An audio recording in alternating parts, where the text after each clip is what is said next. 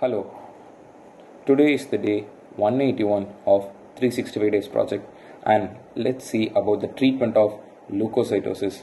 Treatment of leukocytosis based on causing antibiotics for infection, treatment of conditions that cause inflammation, antihistamines and inhalers for allergic reactions, chemotherapy, radiation and sometimes a stem cell transplant for leukemia, medication changes if possible, treatment of cause of stress and anxiety if there are present. Hyperviscosity syndrome is a medical emergency treated with intravenous fluids, medications and other methods of quickly getting the WBC count down. This is done to make the blood less thick as it flows normally again.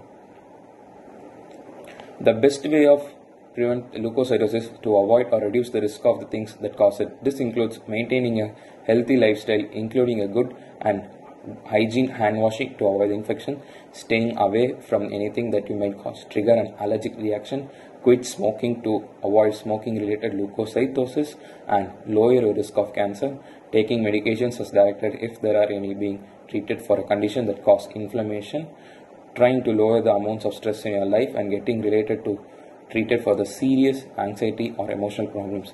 Prognosis. In general, leukocytosis is routinely identified in the acute setting phase such as an emergency room or urgent care facility. Quick identification and treatment of driving force for the leukocytosis promotes the resolution of CBC abnormality. Prognosis is therefore and good in these patients. In more severe cases, when there is a driving force of the leukocytosis in an underlying malignancy or myeloproliferative disease, the prognosis depends on the staging. As such, the lymph node, organ system involvement and the genetic profile of the disease process and determines the prognosis. Complications. If acute leukocytosis is identified quickly with underlying process treated appropriately, there are few or if any complications occurred, it associated with the treatment rather than the leukocyte elevation. Acute or chronic significant leukocytosis above 25 into 10 power 9 milliliter, however, can be severe complications and potentially be fatal. WBC counts 25 into 10 power 9 milliliter and above can cause a hyperviscosity type of syndrome. Presenting symptoms of this oncological emergency could include the organ failure and which may lead to death. Here are some important considerables regarding leukocytosis. Prompt identification of leukocytosis should be performed by clinicians obtaining a CBC along with the chart review of our previous CBCs.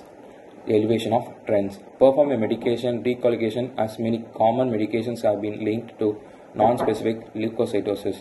Beware of severe complications related to malignancy associated leukocytosis. Thank you.